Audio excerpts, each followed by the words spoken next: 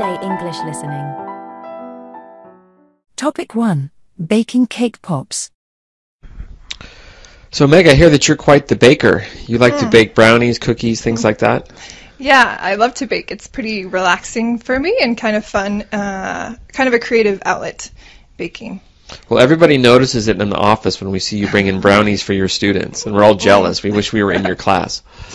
So what's it with baking? Like, is it just something you do to relax? Yeah, well, personally, I love sweets. Like, would eat only sweets if my body could handle it, but I try to eat regular food too, so I think I inherited that from my mom. But so because I love sweets so much, it ends up being really fun making something like brownies or cookies. And for the creative outlet aspect, I love to make cupcakes or cakes, and I don't know if you've heard of cake pops. And no, them. What's a cake pop? A cake pop is like a little piece of cake on a stick coated in chocolate. Oh, really? That sounds pretty good. So in America right now, they're getting pretty popular. Some people are saying it's the new cupcake. So I don't know if you know, a few years back, cupcakes got pretty popular. And so now we have cake pops. And I was in the process of starting a little cake pop business before I moved to Japan. So it's really fun because you can make the cake pops, and it takes a while, but then you can decorate them in all these really creative ways for different holidays or parties or birthday or just cute things. So so the creativity plus something sweet makes it fun for me. That's awesome. But what cake pop, is it like a corn dog but like a cake?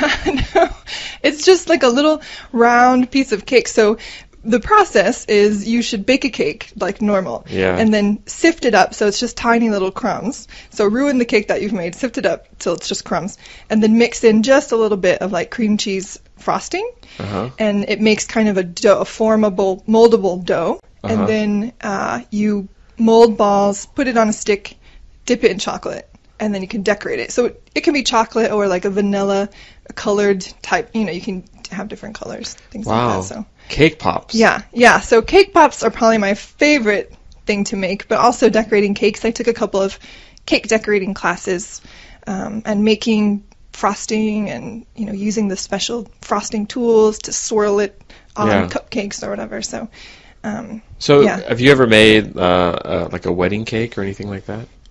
I did actually make one wedding cake. I never really wanted to make wedding cakes because they're very complicated and there's so much pressure for it to be extremely perfect because it's someone's wedding. And so, but there was a couple that I knew who were just doing a really like low budget, cute wedding, and they weren't too concerned about it being a huge cake. They just needed something smaller. And so I did a couple of tiers, and it was actually a chocolate cake, so it wasn't even white.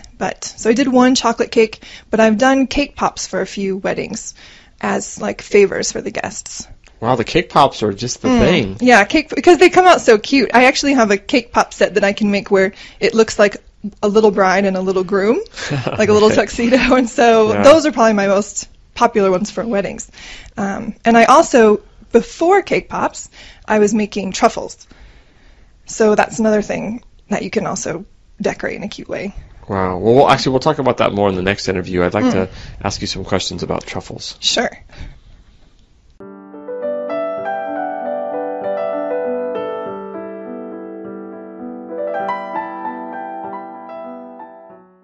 Topic 2. Truffle time. Okay, so Meg, we're talking about baking, and in the last interview, you mentioned cake pops and some other stuff. Now, you also mentioned truffles. What is a truffle? A truffle is, it's a little chocolate candy, or it can be not so tiny, but it's not huge. It's like bite-sized chocolate candy with something in the inside that's called ganache, which is can be a chocolate or a different flavor, kind of creamy or a little more firm, and then coated in chocolate. So it's a chocolate candy, basically. Okay. Now, I sometimes hear the word truffles like something that pigs find under trees. Is it the same word? No. Well, same word, but those are a type of mushroom, I think. Yeah, so there's truffles mushroom, and then there's truffles chocolate candy. So I guess be careful which one you're ordering if you're at the store. Right, they have nothing to do with each other. No, I mean, maybe someone has made a mushroom chocolate truffle before, I'm not sure, but not me. Okay, so are truffles easy to make? They are they're time consuming. So I don't think they're difficult to make, but you have to have the time to put in because you need to make the inside chocolate part first and mix together the ingredients and then form, I always did it by hand, form all the little balls so that you can dip them in chocolate. And so one batch I could usually get maybe 60 truffles, so probably I had to spend a few hours working on a batch of truffles. Wow, can you go through the process? Like, how do you make them from start to finish? So probably my favorite ones are like an espresso chocolate kind where I need some chopped up chocolate, more like baking chocolate or really dark chocolate, or if you want milk chocolate, you can use it. And then mix that with some heavy cream and butter on the stove, and if there's any flavor you're going to add. And so if it's like a coffee flavor, you can add some coffee grinds and later strain them out, so it has that flavor. And then, that's the inner part that you're making. That's like, what's that called again? Ganache. Ganache. Okay. And so then you've made that, and so it's still pretty thin, more liquidy, and so you need to put it in the fridge to let it firm up. That recipe can take a few hours before it's ready. And then once it's ready, I just use like a small spoon to scoop a little out and then use my hands to roll it into like a ball shape. And then let that sit. And I might have to put it back in the fridge because your hands kind of warm the chocolate back up. And then once it's out, you can use a special dipping fork or just a regular small fork and have some melted coating chocolate that you can get at craft stores, or there's fancy kinds or cheap kinds or whatever. And then you need to dip each ball individually and put it down on wax paper, like a special paper that it won't stick to. And then you let them, if you're going to add anything on top, like sprinkles or anything, you can do that. And then that's it, you're done. Wow, and then you just put them in the fridge. You chill them, right? You don't have to. They're better actually if you keep them out of the fridge, because if you put them in the fridge, then you maybe have to handle issues with it going from cold to warm. And chocolate, you might not know chocolate, if it gets too cold sometimes, or like frozen, little white spots can come to the surface, and so it kind of ruins the prettiness of the chocolate. So, okay. Yeah, so you can just leave them out. That's good to know. Yeah. Oh, thanks. Well, I might give it a try, but it still sounds pretty well, hard. I'll help you.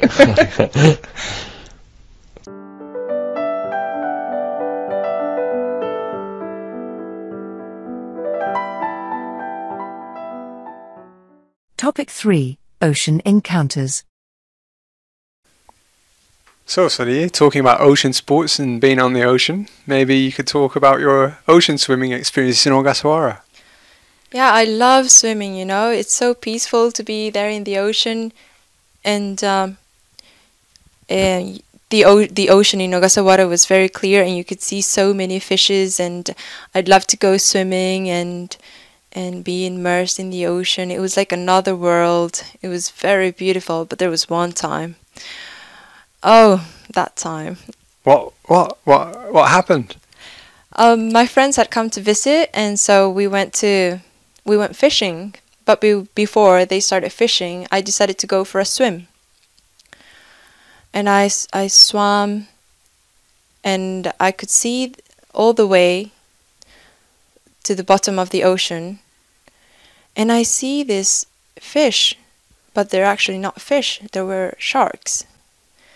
They were white tip sharks. Wow. There were 4 of them at the bottom of the ocean. And I just remember, that one thing you have to do is to keep calm. So I did that.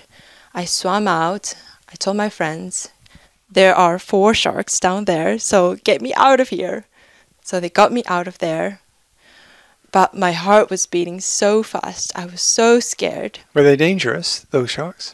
Well, they're not dangerous. They might be able to like bite a finger off, but I didn't want that to happen either. So as soon as I saw them, I came out of the place. Yeah, but that was so scary. Wow. Ogasawara sounds beautiful and amazing and dangerous all at the same time. That's right. So Mark, what about you? Do you have any encounters with fish? With fish? Well, I remember that fish don't you remember when we saw it together? We were swimming in that beach called Kominato, and we swam out around those rocks where we always went, and we're looking. We had our snorkels on. It's all peaceful and pretty and like just tranquil, and we're looking at all the fish, and then suddenly that freaky fish like started staring at us. Do you remember that? Yeah, with huge eyes. Huge eye, and then it started coming towards us. That's right. So in the middle of the ocean, we decided, okay, let's just split. We And, split. We were swimming away from it, and it was swimming after us. This little fish, like It was very small. It was like 30 centimeters long, but it looked really scary. and we were quite far out from the beach, and we did split up, didn't we? And then what I went happened? that way, and you went that way, and guess which way it went? My way. And And it chased you all the way into the sea, into That's the right. beach. So I was swimming really quickly and trying to get out of the beach, and it was very close to me, and I thought it would bite my toes, but it didn't do anything. But I can't forget that time that a small fish got me out of the ocean. It was so weird, wasn't it? Like fish don't do that. Fish They never- don't, and it was the only fish. Like there were no other fish around. Strange. Mysterious. That's a good ending. That's a nice story.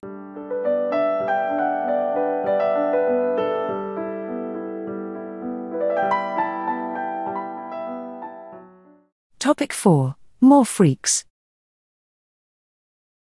Okay, Julia, we're talking about types of people. We have some more that we can discuss. So the next one is worrywart. Are you a worrywart? I guess when it comes to some things, maybe, yeah. Like sometimes I get insomnia, and I know it's because my brain is worrying about stuff.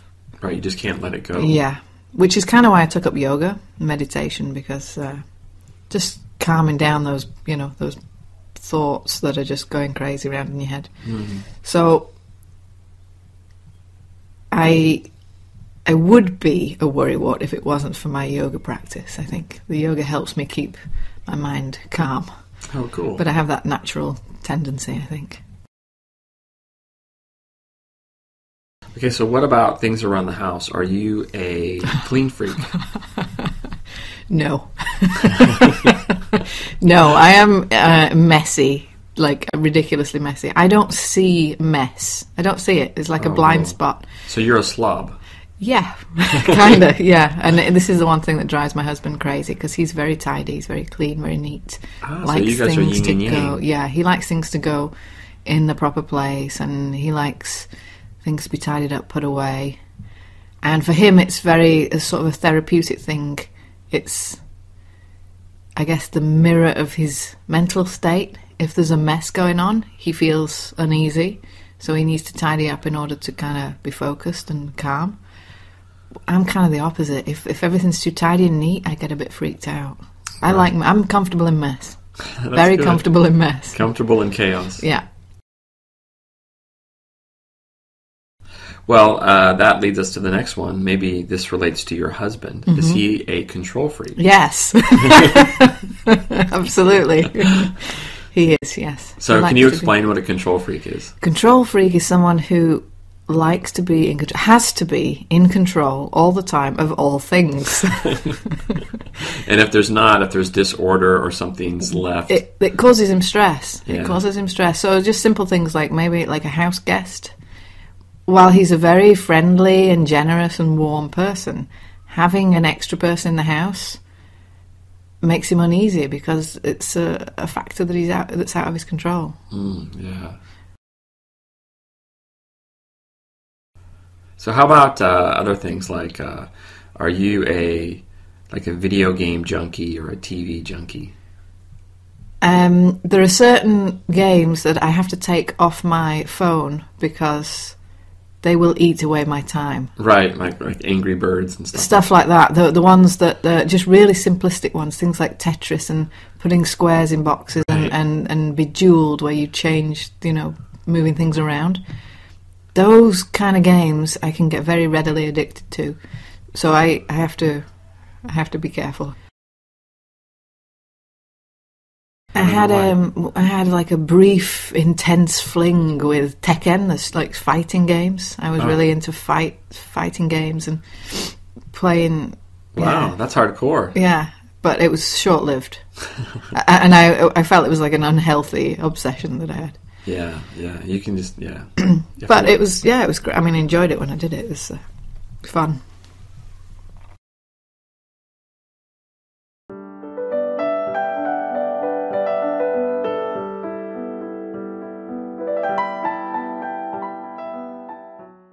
Topic 5. Freaks and animals. So, Julia, let's talk about types of people. Okay. All right, first one. Are you a fitness freak?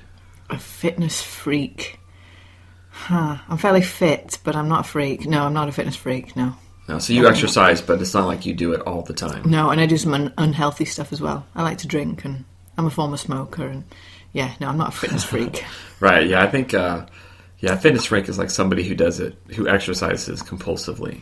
I indulge in bad stuff too, so no, I'm not a fitness freak. Okay, so that leads us to the next question. Are you a party animal? Not anymore. I'm too old now. But when you were younger, you were a party animal. I'd say that was probably the type that I most fitted into. Oh, nice. I was never a party animal. No, I've always been pretty tame. I've always been pretty tame. Yeah, I was pretty wild when really? I was younger. Yeah. So you used to drink, smoke, stay up late? Yeah, all that and more, yeah. Come home in the wee hours of the morning? Oh, yeah. Oh, nice. That's cool. Okay, next one would be, do you know anybody in your family who's a couch potato? Couch potato. Because I know that you're not a couch potato. I'm not a couch potato, no. My brother sometimes demonstrates couch potato traits. Yeah. He likes to play video games and stuff like that, and he'll spend a lot of time watching movies, and so he does spend a lot of time sedentary. Compared to me, he makes me look like a fitness freak, I guess, because he doesn't do so much exercise. Right. And so for people listening, the couch potato is somebody who watches a lot of TV and sits on the couch. Spends a lot of time on the couch, yeah. Well, how about the similar personality trait of the bookworm? Are you a bookworm? A bookworm? No, but I think my husband's probably a bookworm. Yeah. So he spends a lot of time reading books. He reads very fast, so he gets through a lot of books. He's a speed reader. He's just a very fast reader, and he has to he has to have a book with him all the time. He cannot, a waiting room or on a train or any situation where you've just got to sit around, he cannot do it if he doesn't have a book. Yeah, I live alone, and that's a terrible trait that I have. I cannot sit and eat and just eat without something occupying my attention. I have to read, or I have to be like watching something on the computer. And if I go to a waiting room or anything like that, or I'm on a plane, I'm the same. I have to have something to read. It drives me nuts. See, I can't read on transport because I get sick. It makes me sick, makes me nauseous. I get seasick. Yeah. So I don't have a habit of reading on a bus or a car. Oh my God, no, I can't read. There's no way. But my husband reads everywhere all the time. Oh, that's cool.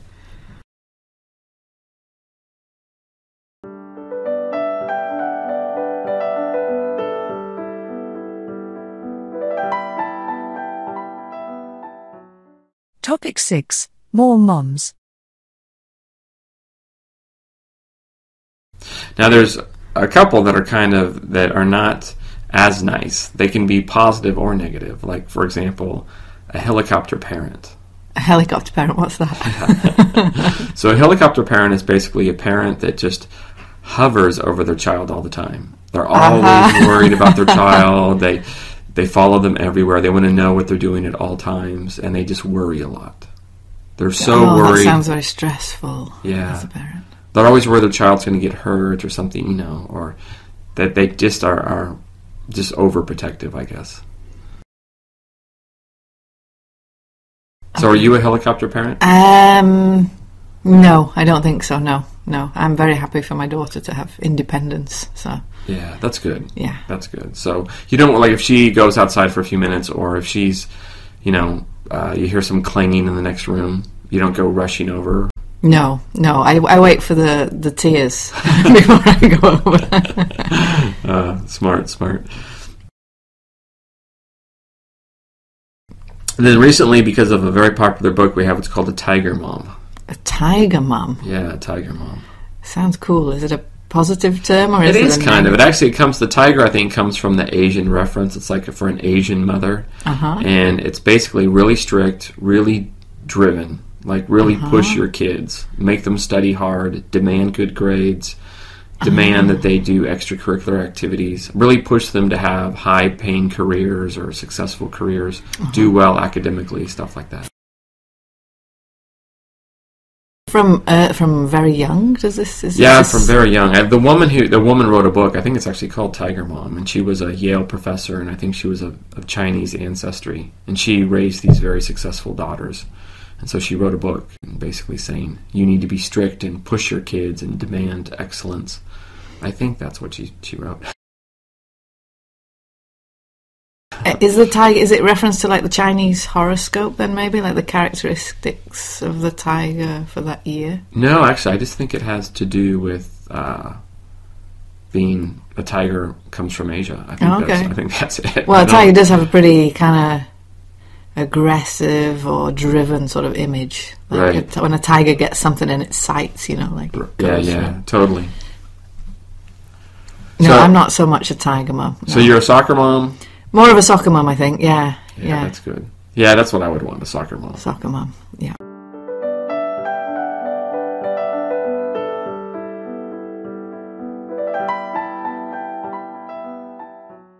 Topic 7. Soccer moms. So, Juliet, now you are a parent. That's right. And have you heard of all these terms that we have in the U.S. for different types of parents? I wonder if you have them in the U.K. You mean like soccer mom, stuff like that? Exactly. That's the only one I've heard of, actually. Okay, so what do you think a soccer mom is? What have you heard?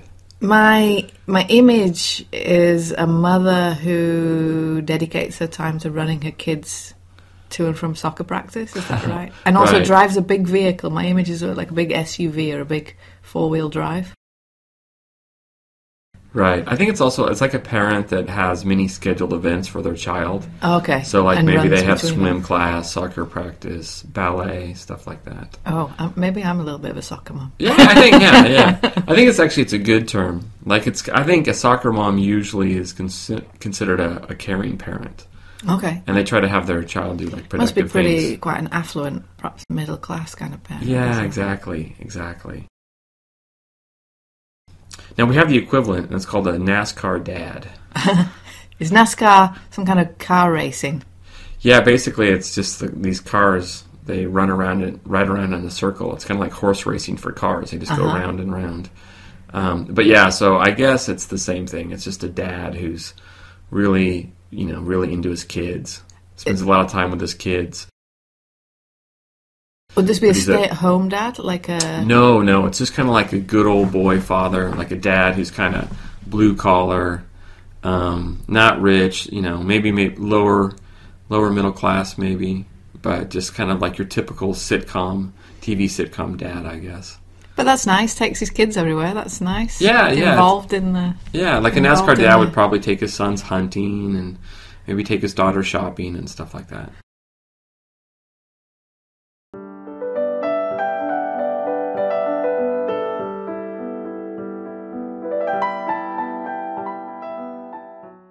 Topic 8. Born to run. Well, actually, speaking of extreme sports, we're talking about extreme sports. Have you heard about ultra marathon? I'm reading a book right now that's about a tribe of ultra runners in Mexico, and I think it's going to come onto the subject of ultra marathons. Yeah, I mean, what does the book talk about? The book talks about this very old tribe who can run for days. Days, yeah, and some of the members of this tribe are already in their 80s and 90s, and they scale mountains, and they have a very frugal diet. They run barefoot. Barefoot? They run barefoot. In the desert, on rocks? Desert. Yeah. Wow. And they are they run as soon as they learn to walk, they're running, and they run their whole lives, and they run 100 miles is just like a walk in the park to them. They just... That's insane. At very high speeds. Well, I mean, do they have some secret, some traditional secret? Well, yeah, they do. They're a very mystical tribe, and they're not that well known. The book's written by a journalist who investigates, and he records his story of how he gets to meet. Just even finding them and meeting them is a huge ordeal in itself. Because, I mean, physiologically, it sounds like that's impossible. Like the human body can only run so far because it needs water, it needs food, it needs rest. I don't know. I think the part of the philosophy of the book is that we're limited by our belief in that, and that in fact this tribe don't have that belief, therefore they don't have those limits. They kind of surpass those limits simply by, they just do it. Nobody told them they couldn't, so they just did nobody it. told them they needed a pair of $100 shoes in order to run. They just it's like it's a natural human thing, and it's like an atavistic thing. Wow. Humans, we can run down gazelle, we can run faster than horse. I mean, we can run further than horses, and these creatures that we think have Are you sure about ability. that? Absolutely, yeah. Really? Yeah. I've never heard that before. That's why, people who, it's quite dangerous to run with a dog, for example. People who run and take the dogs, because dogs can't run as far as humans. Really? Yeah, and dogs can't sweat. Humans can run and run and run for days. That's how they killed prey when we were in the cave. They just never gave up. You can outrun an antelope, because antelope can only have short, sharp bursts of speed, but a pack of humans can run down any animal on the planet. Well, that's good to know. If I ever need to kill an antelope. Well, yeah, obviously you can't just, stick your shoes on and set off and. Wow. Good stuff, though. So, but would you like to try it someday? Try one of these ultra marathons? I think it's good to have a goal, but I like training for these kind of things. And ultramarathon, I don't know I have that ability to run for that far and that long. I'd like to have. I'd like to try and develop that stamina. Yeah. I think maybe in my younger days, but no, I don't. Or another life, but I'm going to pass. I think that running actually requires a lot of maturity. So the older you get, the better you are at running, because you give up on stuff when you're young, and your brain's quite, you can't concentrate. You learn concentration and discipline, and they come with age and maturity. So I think we get better runners as we get older. That's what I'm banking on anyway. Yeah, me too. So I got that on my side.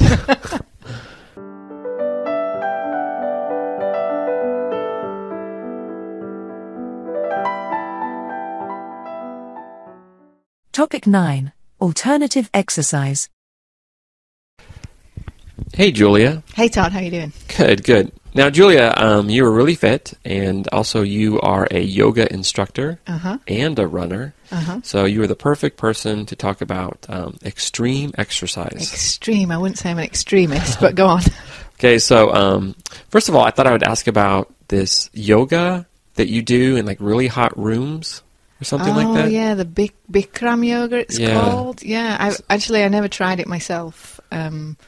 I know it's kind of a growing craze. Maybe Madonna made it really popular.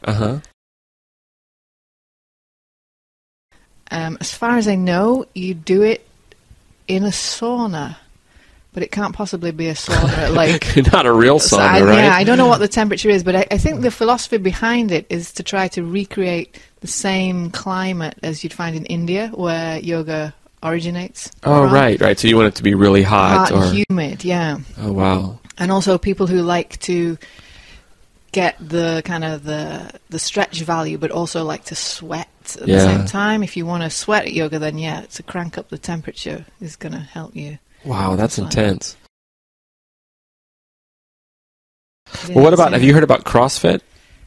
CrossFit? Yeah, no. CrossFit's the big rage in America. CrossFit? No, I haven't heard of that. CrossFit is like, people do all of these really old school exercises, like push-ups or pull-ups. Star jumps. They do like jumping jacks. They do really weird things like deadlifts, stuff like that.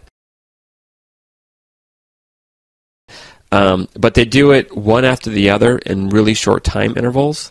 And like you're supposed to, like the workout only takes 12 minutes. Whoa. But if you do it right, I think like some people actually get so fatigued they throw up. So like you really push your body to the limit. Well, that is extreme. It is extreme. Although I'm probably saying it wrong. Yeah. So, but it's actually this big craze where people do more natural body movements, and you never do the same thing twice. You're not supposed to get into a routine. You always do things different. You do it like spontaneously, or you set yourself a program? I think that, well, there's a whole website. You can go to the CrossFit website and they explain it all. Yeah. But it looks pretty cool. It's like not your typical gym type workout. Oh, CrossFit sounds like something you'd do on a BMX or something. Right. Exactly.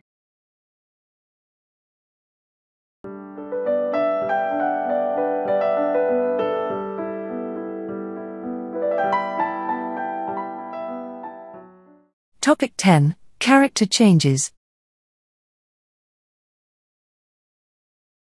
What about your personality or your characteristics?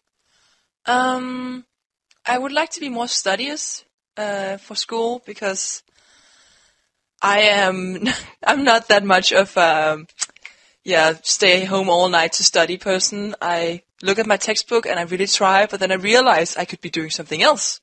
So I just go out and do something else, and I don't do my homework, and I don't fail because I am at least smart enough to pass. But sometimes it's a struggle to get through. So yeah, I would like to be more studious and more maybe hesitant in my answers because I talk before I think at some point. And sometimes I do like my open personality though, like being like, for example, when we went out partying yesterday, I was talking to everybody, which was very nice. And people seem to like that open attitude, as long as you're not being open and arrogant, because I try not to. Yeah. If you're being open and open because you're interested in the person you're talking to, then you get more positive responses. Yeah. So I do like that. But being so open has caused you problems as well. I remember that guy thought that you liked him because you were so nice to him. Happen. I can't help it. There was a guy in my school, I don't know, a guy, he's probably in his 40s, who went over and talked to me, and it's just impossible for me to say go away, so I ended up giving him my phone number, and now he calls me every night 12:30 on my phone, which is very loud and very annoying. Every night? And when I pick up, he stopped now because I don't pick up anymore, but in the beginning I pick up the phone and he said hi, and then I said, what do you want? And then he said, nothing much. How are you? Like really, he didn't even want anything. He just wanted to talk to me. And yeah, that's kind of problems happens more than often because I can't help it. What would you like to change about your status, like a new house, a job, a boyfriend, anything like that? I would not mind finding a nice guy. I would not at all.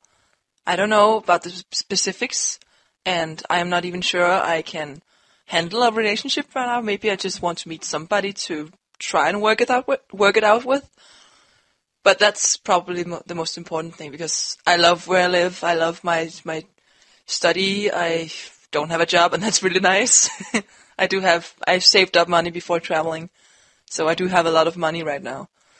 So I don't need to work, and that's nice. At the moment? At the moment.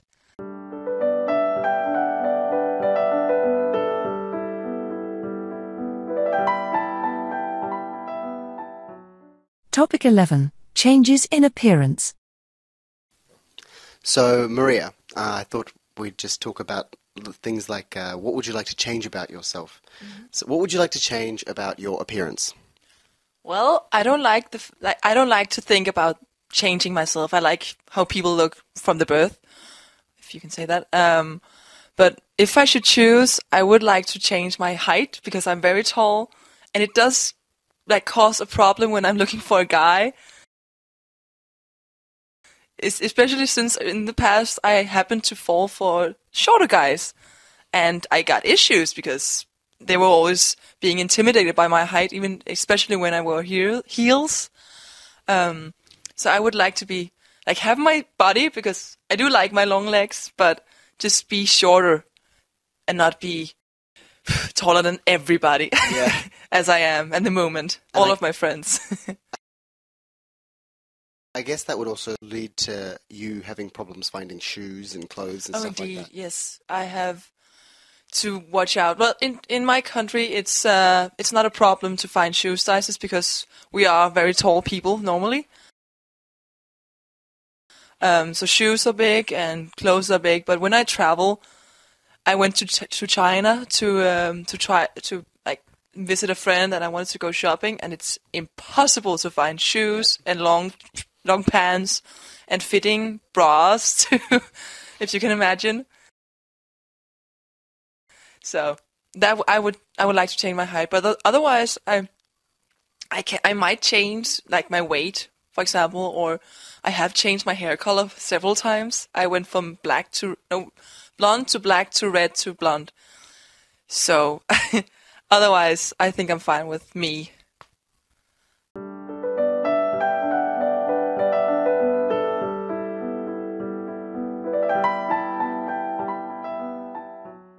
Topic 12. Makeup. Are you happy about it? Oh, now, like looking back, are you glad she did? It was tough love. At the time, I hated her, and I was getting picked on a lot at school about it because I just didn't realize that, you know, as a female, you have to do these certain things. It's like, this is what's acceptable in the community. You have to do this.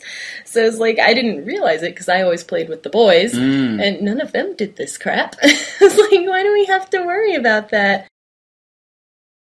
It sounds really kind of old-fashioned, doesn't it? Yeah, but I was actually, you know, now thinking about it, I'm happy that she did because, you know, it brought it home to me that to a certain degree you do have to at least, you know, live with what your community, you know, accepts as standards. Like if you walk outside, you know, the community accepts that you have to, you know, wear a shirt when you go outside. You can't go out topless. You probably should wear the shirt or you'll get looked at funny. So if I don't want my daughter to wear makeup, I should actually buy her some makeup and force her to wear it. so she'll do the exact opposite. Well, I have heard that children do tend to do exactly what their parents tell them not to do. I don't know. I didn't want to wear makeup, so my mom was concerned. I know a lot of people, though, who have had the opposite problem, like when they're younger, like they're maybe 7 or 8, and they want to wear makeup because mommy does. And, you know, I had a lot of friends who would play dress up. They would sneak into mom's closet, steal all their, you know, her dresses and her high heels, and steal all her makeup and, you know, play dress up. And at a certain age, it was cute. But my cousin actually was one of them, and she would wear makeup. She was to school, and she was only an elementary schooler. Wow, so, that's pretty young. Yeah, there was a lot of anger about that from the teachers, and it was not all acceptable. So I don't really know when the correct age is to wear makeup, but I think at least if they're more mature or more adult-like, I guess maybe it's all right. Once they're no longer little girls anymore, then maybe they can let them wear makeup if they want. But cheers. Thanks for the advice, and I'll use it wisely. You're welcome.